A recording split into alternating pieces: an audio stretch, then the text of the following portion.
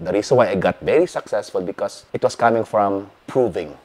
Love me, accept me, like me. Because I grew up feeling unloved, feeling unliked, nobody loves me. So now I have opportunity to be successful so that people would love me, would accept me. And I realized the more I am very successful, the more I repel that acceptance from people who I'm supposed to get love and approval. So that's where the downfall came in. At age 35, I sought through a lot of help. And the biggest help I got was from a life coach. Hindi pa ako life coach noon eh. Okay.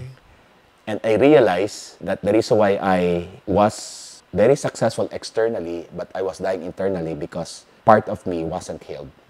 Getting over is really understanding that there's too much trauma that we all go through as a little child, as a teenager, that we were all maybe wired up to say, just suck it up. Life must continue. Life must move on. So here we are as an adult, we carry a lot of baggages and portray it to somebody else, project it to somebody else that is stopping us from creating what we want. Whether it's health, whether it's relationship, or it's money. If you're not creating what you want simply because there's a block or there's baggages,